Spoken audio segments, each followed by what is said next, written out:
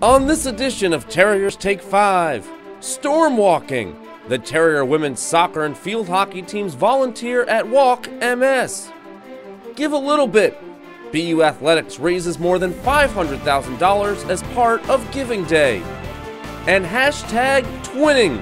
The women's rowing program features 3 sets of identical twins. Here comes double trouble. Terriers Take 5 starts right now.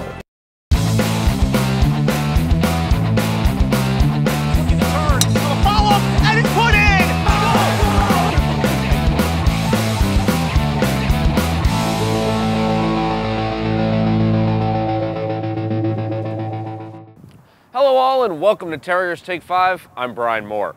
In its 100 years, Nickerson Field has been host to a number of events, from athletic competitions to political speeches. Nickerson is also the host site for Boston's Walk MS.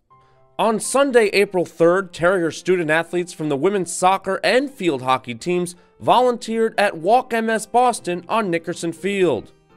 Blizzard-like conditions didn't stop the Terriers from raising awareness and funds for multiple sclerosis research headed by the National MS Society. Nickerson Field acted as the official start and finish line for the annual event. On Wednesday, April 6th, the BU Athletic Department set out a challenge: 24 hours, 24 teams, continued support for the Terrier Athletic programs as part of Giving Day.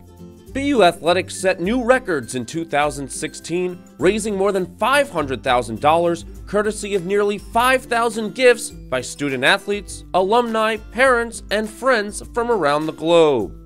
Parents, students, fans, alumni, coaches, staff, what a day we had. Almost 5,000 donors contributed $513,000 to Terrier Athletics. We could not be more appreciative, we could not be more grateful. Thank you. Go BU. In its second year using the online giving initiative, this year's totals were nearly 5 times more than the previous Terrier record set a year ago in 2015, when BU Athletics raised over $110,000. To add a little more competitive spirit, 2 BU alumni, Mary Bellezza and John Hupalo, each donated an extra $10,000 combined to the 4 Terrier teams that gained the most support. Women's soccer and men's crew came out on top, earning an extra $4,000 each, courtesy of Bellezza and Hupalo.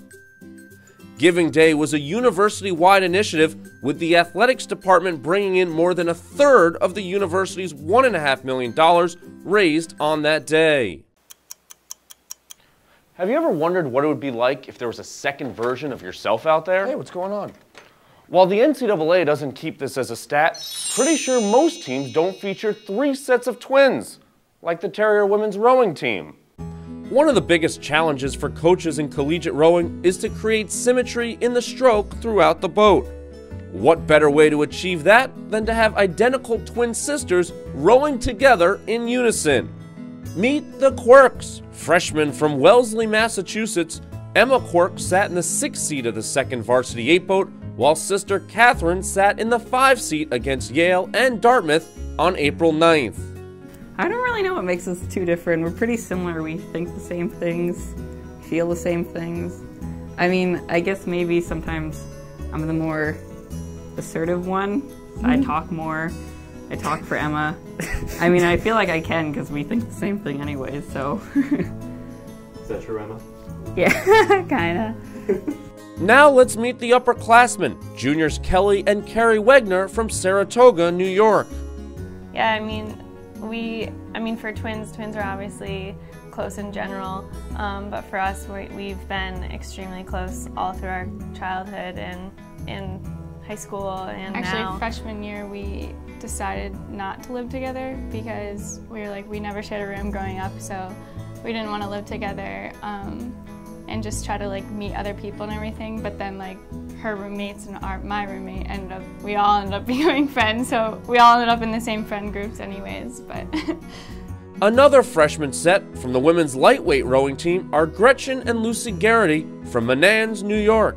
I thought that was really interesting. I remember when we first were getting recruited and came and visited, and they said like, oh, there's a bunch of twins on the rowing team. We were like, wow, that's cool. So I think it's really interesting, and it just makes it that more fun when you can share a sport that you love with your twin sister. So. Yeah, and I think it's good because you like motivate each other a lot, and it's like kind of competitive but more like supportive. And it's nice to have someone there. I apologize if I scared anyone with the idea that there are actually 2 of me out there in the world. But that'll do it on this edition of Terriers Take 5.